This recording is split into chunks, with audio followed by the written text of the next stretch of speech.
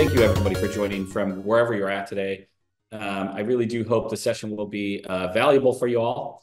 I'm actually really looking forward to this particular talk. I look forward to all these talks, but quite honestly, I've had such a great time preparing for this. And actually, I'm a user of this tool, so I'm a fan of actually what we're going to talk about in many different ways, both their use of Temporal and the tool that Descript actually provides. And we'll get into a little bit more about what Descript does in a second. So with that, I want to invite our guest, Nathan, on. Nathan, you want to come on video? Yep. Hey, Jim. Good morning. Good morning, Nathan. Morning. So everybody, this is Nathan Wesling. Nathan is an engineer at Descript. Has been there for a while and is pretty well versed in their use of Temporal. And well, if you don't know what Descript is, we'll get into that a little bit. But Nathan, you want to just give a quick overview or just quick introduction of yourself? Yeah, great. Thanks, Jim. Again, my name is Nathan Wesling. I'm a software engineer at Descript. I work on a team within Descript called Service Platform Team. So we're responsible for a lot of the infrastructure, a lot of the kind of developer acceleration, making it easier for folks to build stuff, but notably not really solely responsible for building out temporal workflows. That's something that we've distributed throughout the company. Yeah. But you're pretty well reversed in the topic. So y'all, this will be a pretty good conversation because I think you have kind of both the development side and some really great expertise on the deployment side, which I think some of the nuance there is actually pretty awesome. So I'm a fan of the tool. I don't know if everybody here on the call knows what Descript is. I would encourage all of you to go check it out. But Nathan, what is Descript? Just to set the baseline here. Yeah, so Descript is a video editor primarily. It also does audio editing. In fact, it started its life as like more of an audio tool, very popular for podcast editing, but has grown into a full-featured video editor. Compared to maybe more traditional video editors like Final Cut Pro, which tend to be geared towards professional use, where you're managing multiple tracks and timelines and that type of editing. Descript is aimed at being much more accessible to just everyday people. So rather than editing in timelines, the paradigm is to upload your video, automatically have it transcribed, and edit the video through the transcription. So if you don't like a sentence you said, you can delete it in the text and it will delete it in the video. There's a bunch more features we've added onto that, but that's the gist of it for the product. So yeah, that's a great kind of non-emotional overview of Descript, quite honestly, Nathan. But I'll give you, I don't know, y'all. I've been using Descript for about the past couple of months. I absolutely love the thing. I think it's just rad. Being able to upload a video, have it uploaded in seconds, having a transcription there immediately that you can copy paste and pull from. They have like things like simple buttons where you say, just remove all the ahs and ums from my video, and it just goes through and removes all that. And like it just super amazing, dude. And the fact that I can actually go and actually remove, like you go into the transcription editor and you just like take out a sentence and it's gone from the video, dude, it's awesome. And then I don't know, I'm a fan. I think for sure the goal is to make it like 10 times easier to create 10 times better video. So like you said, the filler word removals, your ums and ahs. There's the ability, I just said, you can strip that out in script later. But if we knew that joke was going to come in here somewhere, Nathan. Exactly. If you wanted to add spacing, for example, too, we have features called room tone, where we'll capture what's the background noise so it doesn't sound like the stark background change as you've added space. I'd say probably one of the most magical features is our AI voices, where you're able to type in text and have it read in your voice. Yeah. The countless times that I forgot to say something is now fixed. I don't have to re-record an entire video. You simply go in, write the sentence, and almost in real time, Nathan. I mean, it takes seconds for that to actually happen, right? Like, I mean, I'm typing sentences. It's basically in the video. Yep. It's not real time, but it's pretty close, right? Yeah, within seconds. Yeah. And y'all, go on, Nathan, please. So I'd also say that maybe the approach to editing video is different, but I guess the target user is pretty different too. So the That's use right. cases that we've seen a lot of traction with is, for example, companies creating internal education videos. So you don't necessarily want to have to hire a video editor to tweak those. It's something that we do internally within even our platform team when we're wanting to share an announcement of a new way something's being Yeah. done. We'll record a video of it, remove the filler words, clean it up a bit. Nice feature related to this too is when you share these videos, you can share it through Descript where the transcript is uh, comes with the video. So you could do things like search the transcript to be able to jump to exactly where you want within the video. I think for just Well, communication sharing, it's much easier. yeah, it's pretty awesome, dude. And honestly, then I take transcripts and I dump it into like Google Gemini and I get summaries and like you guys, there's just so much you can do with AI these days. And so there's just really amazing stuff. And so, but we talked about like kind of the speed at which these things happen, the reliability of an upload. Like this all happens pretty quickly, which lends me into kind of like, okay, the reason we're talking, Nathan, is there's a lot of temporal underneath the covers here, right? Like, how are you guys kind of just, I guess, at a high level, how y'all using temporal today? Yeah, we use it a lot for a lot of the asynchronous work that goes on within the app. I'll say it goes back November 2020 was when Descript first started using Temporal. I think at the time the Go SDK was the only one available. Um, and where we were at was we already had asynchronous workflows for doing the transcription. And the typical paradigm we used was through the API, post onto a rabbit queue, have a worker that reads from the rabbit queue, does the work, sends it back. And that was fine. But what we were introducing around this time, so around 4 years ago, was the AI voice. And at the time, it took about 24 hours to train uh, the model for your specific voice Mhm. to be able to type and have it say what you want in your voice. Uh, it would require about a 30-minute for you to provide a 30-minute passage of reading, right? So there's this very time-consuming step that hundreds were being done a day, and how we were going to productionize that, it was much more complicated than what what we had already done with asynchronous work using Rabbit. So that's what got us looking around for what's a better way to coordinate these long running tasks, and started using Temporal for that. Yeah, funny enough, since then, Yeah. we've gone on to replace the transcription approach with Temporal and are able to take it and make it even faster by chunking the transcription and doing it in parallel, recombining it, and processing it that way. Yeah. On the transcription side, so like on the initial upload, I mean, there's a whole process, right? It's upload the video, it's storage, it's basically understanding it. It's the transcription like jumps in and starts doing that, right? I presume there's like a workflow that kind of manages that. Yep. When you do things like chunking up the video, are each one of those things like each kind of process of the transcription processing its own like child workflow? Like, do you know how that works, Nathan? Yeah. So we definitely have we will start a parent workflow, wait for the asset to be uploaded. Typically, Mhm. we'll have stripped out the audio from the video because it's like lighter weight, easier to process. Um, once we have a signal that the file has been uploaded, then we will start a child workflow that loops over the duration of the video, creates it in chunks, and runs activities to send off to a third party to do the transcription. And then we have a process called alignment where we have to match the words with the audio, say where exactly it falls, so that as you're playing it, it matches up. And then we have a final after all of those have completed, which is just written in a workflow. We have an activity that recombines them and outputs the result. That's pretty awesome. And so, I mean, for large file processing of any type, I think you guys have some unique things because of like, yeah, the alignment piece and that sort of thing.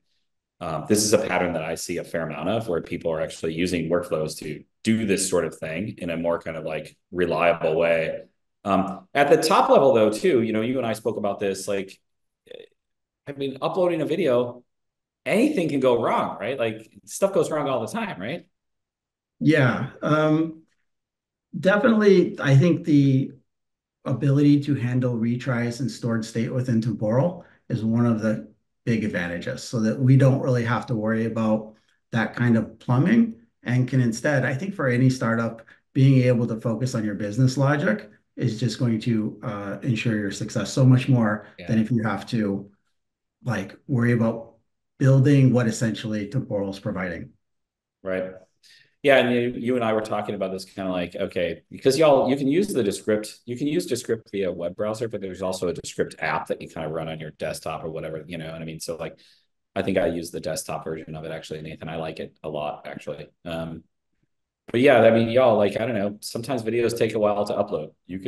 And I don't know, people close their laptops all the Oh, time because yeah, whatever, this right? is Yeah, exactly like these if you're uploading a like 30 gigabyte video, which we'll accept, it's common for people to walk away or their computer runs out of power or whatnot, and it hasn't fully uploaded. We already know that they're intending to upload it, and we have everything saved in our temporal workflow kicked off, waiting for that to finalize. But when the customer comes back and like opens up the app again, the app also knows that they were in the middle of uploading. We'll resume it. When that completes, we'll pick up where we left off and complete it for the customer. and is the resume just a simple kind of signal to the workflow to wake up from the client?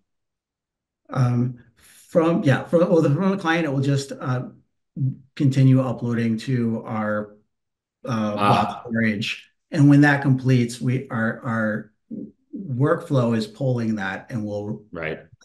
detect that it's completed and proceed. Yeah. So the workflow is more monitoring kind of the file location and kind of like updates in some directory somewhere, whatever. Yeah, right. So in the blob storage, I guess. Yeah, that's cool. Yeah. Yeah.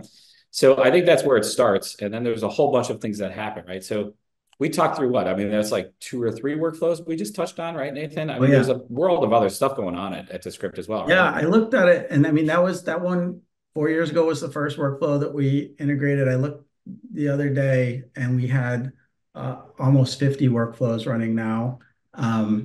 There's similar workflows as the transcription, which will chunk and then so they can handle the work faster. The example would be for our exporting functionality, Right. large video, and you want to break it up into the sections and parallelize that work. Um, but then, an example, like for example, uh, we have some newer AI based features like an AI green screen. So typically, if you wanted to remove your background, in the old days, you'd put a green screen behind it, and that was easy to detect and like allow you to replace the background. But with newer tools, you're able to do it without having the green screen, so it's artificial green screen. That runs as a temporal workflow. We have a eye correction feature where if your eyes are wandering, you're able to turn on the feature, and it will That one just freaks me out. I'm sorry, dude, but like, quit staring at me, you it know? is it can be a lot, but Yeah. I've um seen that. Yeah. yeah, but You, I'll say so you, there you, are these kinds of AI features. Oh, kind of some maybe two other workflows, or at least like we mentioned the kind of overdub before, this idea of right. replacing a word, but there's a cool, pretty new feature called regenerate, where if like one of your words just didn't come out quite well, you can fix what it says and then just say regenerate, and it will, take a pass over the word and try to make it uh, sound better. So That's cool. yeah, I'd say there, Go on, Nathan. besides Yeah, these AI sorry. features, though, I'd say out of this like 50, a good dozen or two are all around just sending emails. So transactional emails when customers are signing up or sending comments to each other. So 50 sounds big, but I'd say like a good chunk of Yeah. those are email based. Well, it's pretty important. I mean, like, yeah, like email stuff is also really important. We find this all the time. People use this for like these weird things that that are very apropos to your business, but there's stuff that's like very general, like marketing email workflows that actually kind of need to just work, guys. And doing that in code, it's kind of a nice way of doing it. I'm interested in let's take for instance like the recalibration or something like this, like something like that, Nathan. Um, from a development point of view, like what's the impact of using a workflow versus just basically trying to do that without temporal? Okay, Do you have any got it. sense of like Yeah. what that Uh, is? I mean, I think that for a lot of these workflows, the ones that are mainly just doing like inference from a model, um, Mhm. it's it's not that much different from using a queue. But the reason why you'd want to use the queue or temporal compared to just doing it in your API request is often two factors.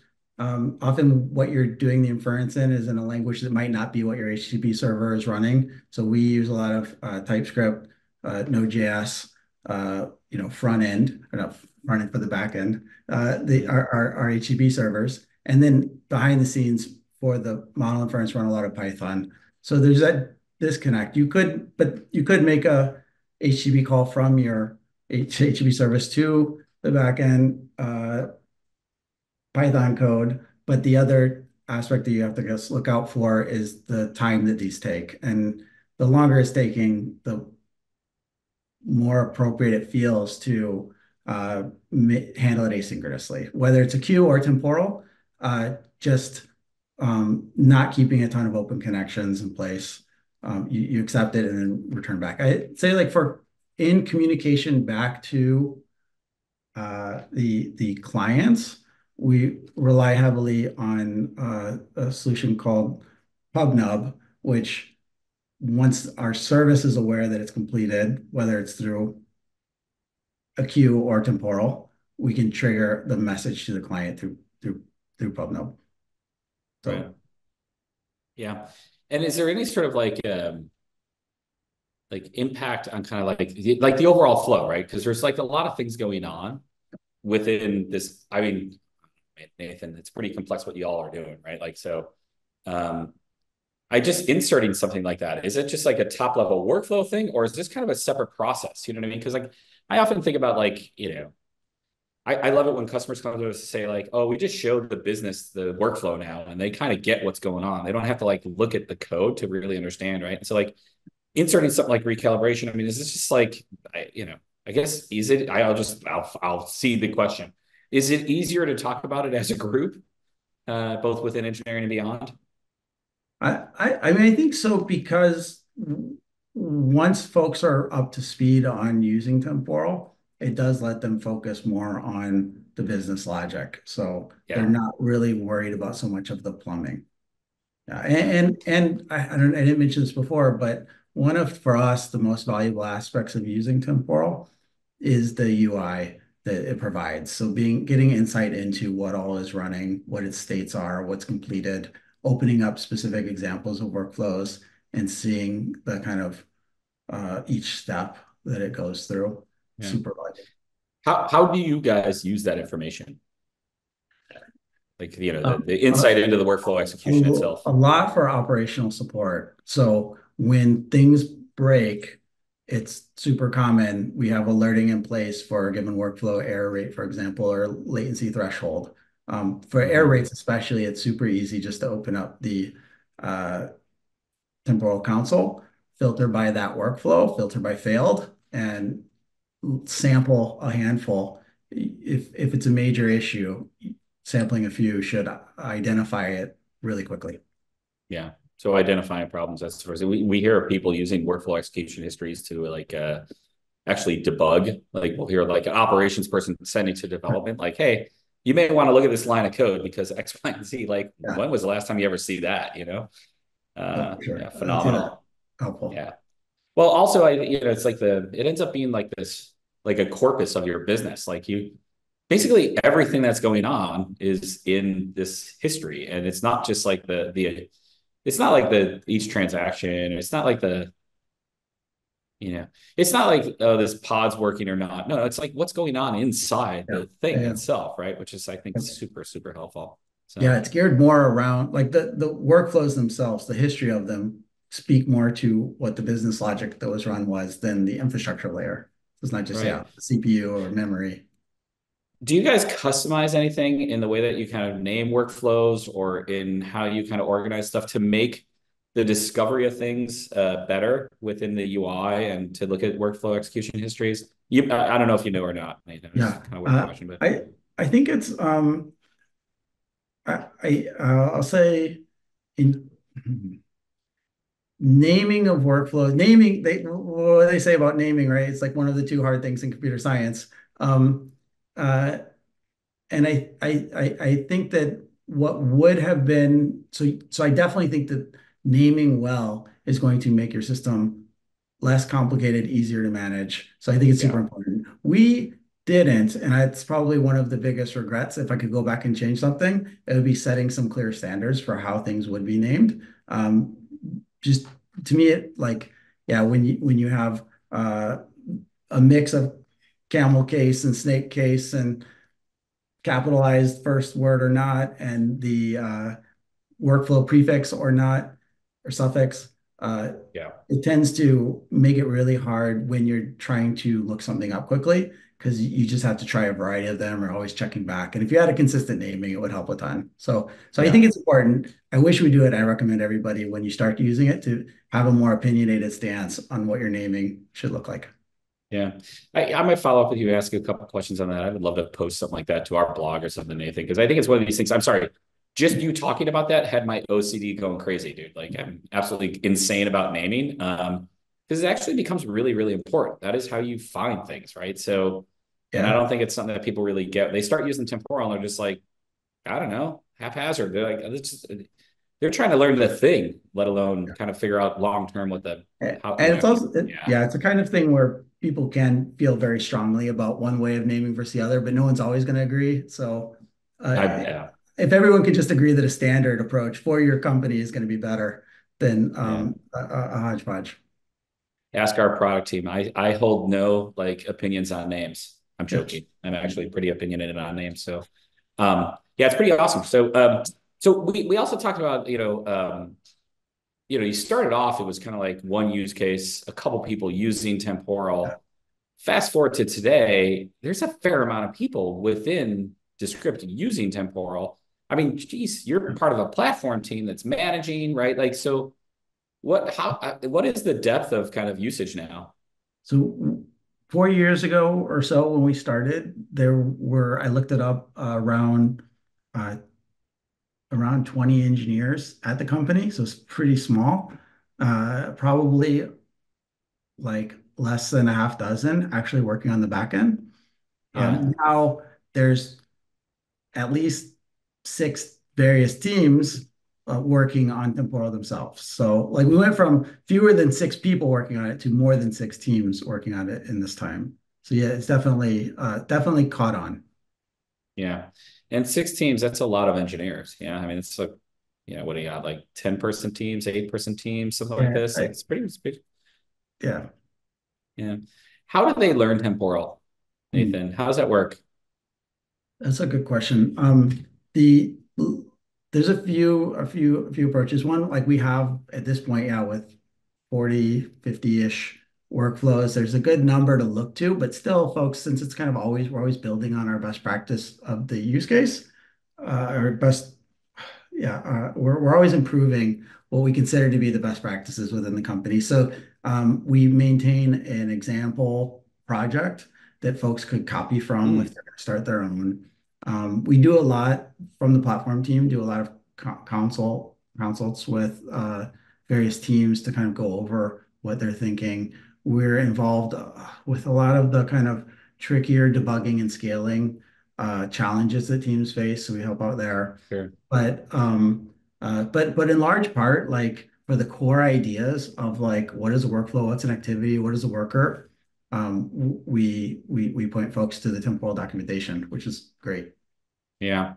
What's the biggest challenges for people, right? Going through this process? Is it, Yeah, I think that it's it's not so much challenges with temporal per se, but challenges with building distributed systems. Like Yeah. that's the kind of hard thing. And temporal's like has one way of doing it. Um, and in general, so I think things that people they show like you're often when new engineers are like learning temporal, they're also learning like say Kubernetes at the same time, or learning like I don't know some of the cloud platforms like intricacies. So there's just a lot of stuff that kind of comes bundled with it, which Right. makes Coral seem kind of hard. But I'd say that like comparing setting something up with Temporal over setting it up with your own kind of RabbitMQ or SQS or whatnot, Yeah. um, I'd say Temporal's no harder and probably easier than that for just a basic setup. But then once you have a complicated system, one where you're doing lots of logic and you need to make sure that you're tracking state throughout and handling retries at every step, that that so it's not that temporal's easy or hard, but it makes pretty hard things significantly easier, if that makes sense. Like if something's going to be hard, you're going to get it a lot easier. But nobody's coming to us and saying, gosh, temporal is just so easy to use.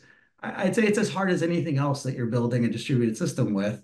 Um, but that would have to do maybe with trade-offs that are like core to do you run something as a monolith or do you run it Right. as microservices? There's benefits to either, and temporal can be adapted to either, but Right. that's more of yeah, I guess what's hard about it than Yeah. using temporal as a technology. Yeah. I think you just got the tagline for our company, making difficult things easy. Yeah, I'm good with that. Like I'm good with that. But I think it's right. So many times we see people just think of temporals like you inherit scale. You inherit this resilient nature of like these services, right? Like you don't have to code for any of these things. Like we have a person on the team here and says like temporal allows you to code like you're in college, yeah, which I always find like a really good statement. It's kind of true, dude. Like, I don't know, they give you a task. You don't have to worry about like failed queues and yeah. I don't know, weird database failures and regional outages and the chaos that can happen. I think that's the beauty. In fact, I think if Temporal was around 15 years ago, I'd probably still be coding because like I just hated dealing with all this crap. So sorry, Scott. It's not a sweet. I can say that word on TV. Sorry, everybody. Um, so we talked a little bit about this in prep, Nathan. By the way, anybody, if there's any questions, please do ask questions. That hasn't been too many. Um, this is a pretty straightforward use case, actually. It's pretty awesome, actually. Um, what are some of the tips and gotchas you got for adopting Yeah. temporal? Yeah, I okay. So one is let's see.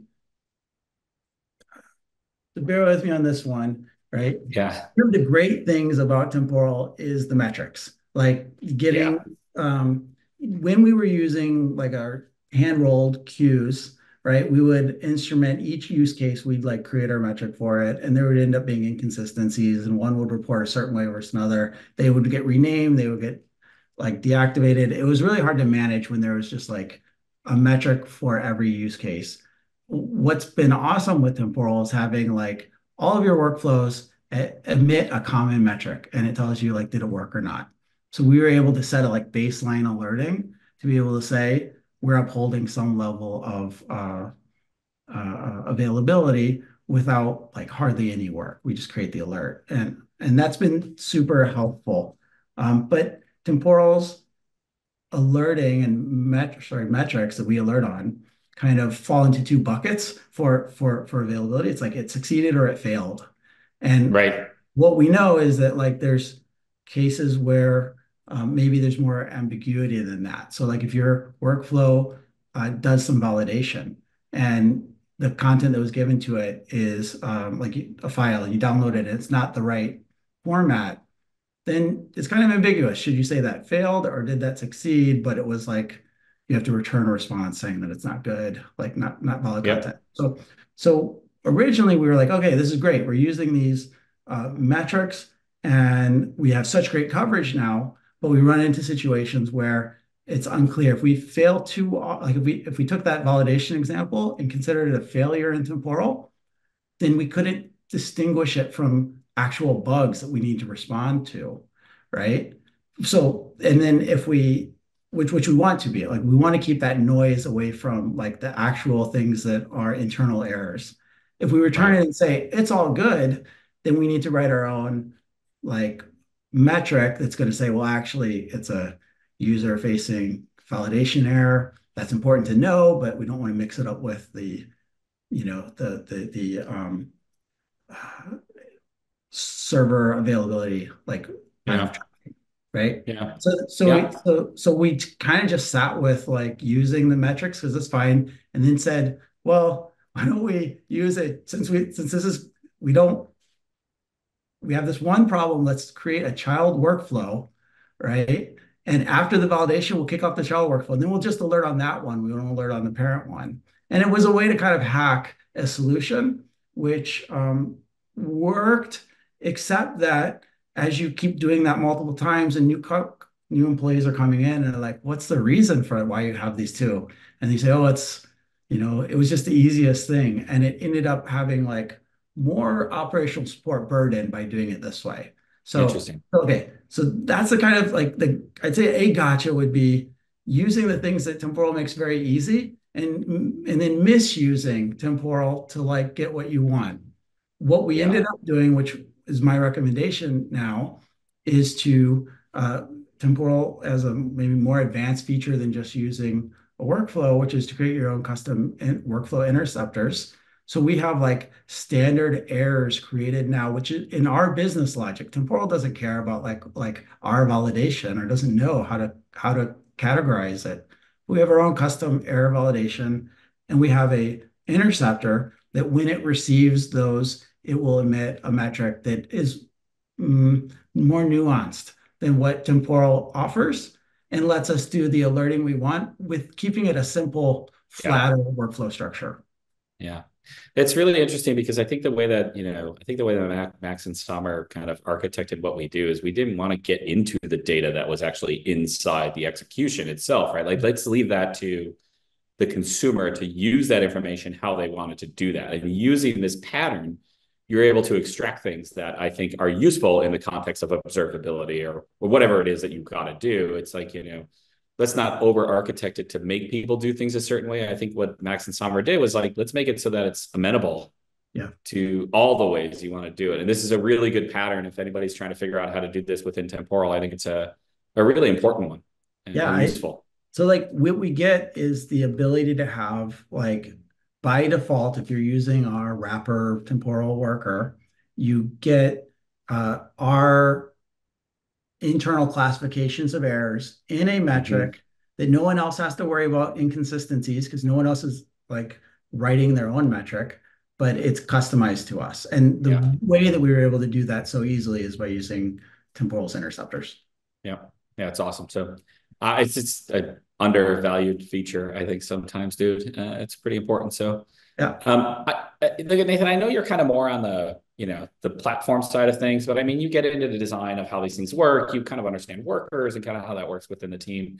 Um, there was a good question, actually. Somebody asked, like, how do you think about, or how do developers kind of go about thinking about the granularity of the activities that are contained within a workflow? Do you guys have any kind of like theory on how you think about that? Or is it kind of like left to each developer to Yeah. sort out?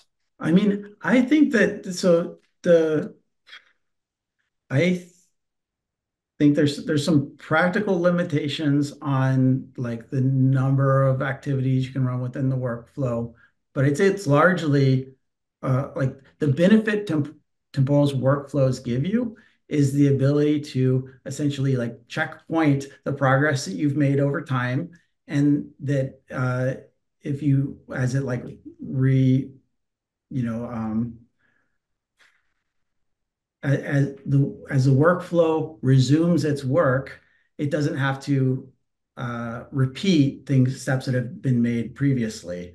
So Right. anything that's like if for example everything's done in an activity and your activity fails, then you're going to have to start that over from scratch. But if you've broken it up into activities, then you can think of that as checkpoints along the way, so that if you have a failure, you have the results saved in temporal state for all the progress that you made so far. So That's I'd say right. it's a kind of a matter of like um, thinking about at what level you'd expect something if it succeeds in storing it away, and if Right. it yeah, as opposed to having to redo all of that work. But I It's think really a it's so dependent on the specific case. I don't know that there is a general rule for it. I know there's not a general rule because I've seen all different ways. And I think actually development teams end up kind of working together and you all kind of get a single, it's almost hive mind within a development team. We often see it like across different teams, there's different approaches. But often in smaller companies, it's like a company thing. We are doing questions, so I just wanted to, everybody like I'm kind of going through the questions right now, Nathan. Kind of related to this is somebody was asking, and this is a fairly straightforward, but when you're making async calls to an external service, like how does that work within Temporal? Like how would you design that? I mean, it's pretty simple, right? Pretty straightforward. Yeah, I mean, so you from your HB service, you are starting a workflow, which looks like just a calling a function on your temporal client, SDK client. But what it does is it saves the input parameters to your workflow to Temporal. Mm-hmm. We use Temporal Cloud for managing, the backend. We don't run our own Temporal, but all of the workers are run by, like we and I think in general people run workers that do the actual work. But we post that there's an event to Temporal that puts it into a queue, the task queue concept within Temporal, and then workers that we manage will pull for that and pick up the work, and Temporal orchestrates kind of the kind of saving of state for the workflow and making sure that it's routed correctly, and Right. within the SDK, it handles all of the emitting of metrics. Yeah. Yeah, and we see this all the time. And I don't know, there's countless workflows. Somebody actually asked a follow up. Do you have asynchronous calls to external vendors? Like we have people like wrapping strike calls for Yep. payments. We have people doing all these things where you're basically just wrapping the API within an activity so that if that thing it could be a blocking call, that thing can time out. Like, what do you do in that context? Are you just retrying it, right? Like, and I think that's Yeah. just the nature of temporal. Yeah. I think important, well, two points on that. One, just in terms of like, how do we use Temporal? How do you make the request? One of the key features that I think makes it really easy to use is the fact that you have like typed parameters. At least we're using TypeScript, the TypeScript SDK predominantly. And having type parameters for reading in and reading out just makes it feel like you're not even doing anything remote. It makes it feel like you're just writing local code. So, Right. yeah. Uh, and sorry, what was the second thing you were just saying? Because I had another. I don't know, man. I was just talking about wrapper and APIs and like, I mean, look at like they fail. APIs fail Oh, all the yeah, time. We would love for them exactly. not to fail. Yeah. Yeah. Yeah. So I'd say like example I mentioned the email use case. Like, why do we even bother? If the call to write to make a post to an email provider is super fast, why even bother? And then instead we put temporal in place of it. Uh, you could predominantly this is because the email provider can fail, and then we lose That's the right. transaction, right? And we wanted to save it and make it more reliable. Folks could say, well, you're just replacing one bot, like one point of failure for another, and temporal can fail too. But I think the reality is we haven't had problems with temporal failing to accept these requests over the 4 years we've been working with you. But we've had many examples of XYZ email provider having outages. So I think that like, yeah, it's a lot of Yeah. the value of temporal is that the back end seems rock solid and we're able to hand off the work without worrying about temporal's availability. Yeah.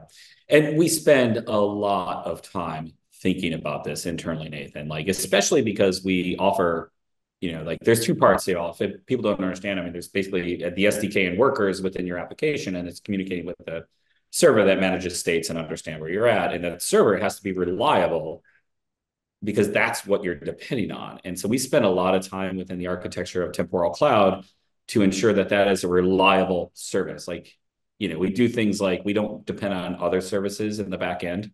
Is we eliminate as much as we have to depend on other people as possible. Like we get as close to the metal as possible within AWS where we run things. Like we want to be as close to network storage and compute. That way, because you are relying on us to do your business, like companies like Snap, same sort of thing, right? Like, and it's we spend a lot of time. We spend a lot of time thinking about that. So, um, but thanks for being a cloud customer. Yeah. There were a couple other things in here. Um, I think here, let me just look through. Yeah, somebody asked if you guys are using Temporal Cloud, and Yep. I spoke to that. Yeah, actually, I'll read some other questions, but I'll ask you a question while I'm reading a couple things. I'd like to multitask here, Nathan. Um, what was the kind of consideration to go to Temporal Cloud? Is it just, like, what was it for Descript? Oh, Because I mean, you could do yeah. self-hosted. This is all open source, y'all. Like, you could download, do all this stuff. Like, it's amazing. But you guys chose to use the Temporal Cloud service. What went into that decision? I mean, I think it's just anytime when we can direct engineering effort toward our product and not towards just like Yeah. more operational support, we would rather we I think it works. It's a better deal financially for us to have you all manage that than for us to have to become experts in managing that. Yeah. Cool. Awesome. And then I think you guys are pretty active in the community too, right? You guys use how do you guys use support? You're in the community Oh, doing things a whole lot, right? I mean, the support has been great. One thing I mentioned to you earlier was that there have been a few times where we thought that potentially there was a bug in Temporal, and we'd find workers that are not making progress, and we'd reach out. I'd say every time this has happened, we talked to support. They've been super responsive and helpful, and every time help us discover there's a problem in our worker that was the root cause for why it wasn't why it got stuck. So I think it ends up maybe once you're at that level of debugging things that are um, both like, if we have over 100,000 workflows running a day, Yeah. weird things start to happen, and it's helpful to have the support team there to help dig into those like more unique types of errors. But I'd say we also back when I first joined, we had, because we were pretty early adopter of Temporal, we had a Slack channel that was like Slack support, where we could just ask questions. And one Yeah. of the things that I always was super impressed with is I think my first two questions that I asked on that channel were both answered by Maxime. So to Yeah. have like the CEO of a company be like providing the support, the technical support for these like questions. It was very impressive. Yeah, I'll say. I think our most prolific and active support member of our team is actually Max. Hmm. The dude is just out there engaged in the community. Like I see things happening in the community because Max is forwarding them to me well before I can't keep up like that. It's incredible. Um, I don't know. I just think Max and Sommer have been focused on trying to solve this problem for so long that they're just into it, dude. And I think once you see Temporal, you can't unsee it. Well, they're living it and they can't unlive it, I think is kind of one of those things. So happy that that's the experience that you have, because honestly, it's one of the reasons I work here, Nathan, is because of this kind of level of, I don't know, an attention to detail and care around Mhm. these sort of things. I think it's a unique problem set to solve, and a unique solution to do it. So like Descript actually. So with that, I'll do my part. Everybody stay for a second. Don't leave just yet. I got one last thing I want to show you. Wait, one more thing. I'll Steve Job this thing. Let me just actually put this up here. So just as a kind of going away, y'all, Nathan and team were generous enough to kind of come with a code, so you can actually go use Descript. If you wanted to go and use this today, just use the code Temporal. And I think what do you get for that, Nathan? You get a free month of the pro account just to try out with there's a lot looser restrictions on what's capable with the pro account. So you get to use it to its fullest capability for a month to see how you like it. It's awesome. I like it because, hey, man, it's going to show off the reliability of Temporal. Because underneath this, y'all, everything that's happening, it's kind of like a bunch of Temporal stuff going on. I hate to give ads at these things, but like honestly, I don't know, man. I love the tool. Like I would love everybody to use this thing. So I don't know. I'm a fan. So Well, thanks. Nathan, seriously, thank you for doing this, dude. I thoroughly enjoyed all of our conversations leading into this, and most of all, this one. Thank you so much for doing this today. Really, really appreciate it. Thanks, Jim. All right, buddy. And thanks everybody for joining today. Like we said, recording will be out there and available to everybody relatively soon. Sorry, went a little bit long. I don't know. These things are a half hour, but they end up being 45 minutes every time. So thank you for joining us today, everybody, on behalf of everybody at Temporal. So have a great day. See y'all.